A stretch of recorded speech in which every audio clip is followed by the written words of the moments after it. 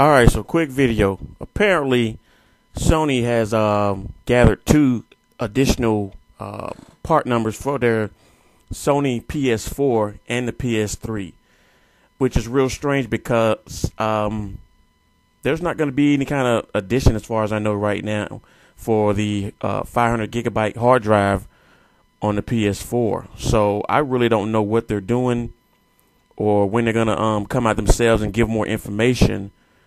But I'm thinking, why would you go back and buy a Sony PS4 if the hard drive's not going to be bigger? And why would you buy the PS3 over for no reason? I don't see that as well.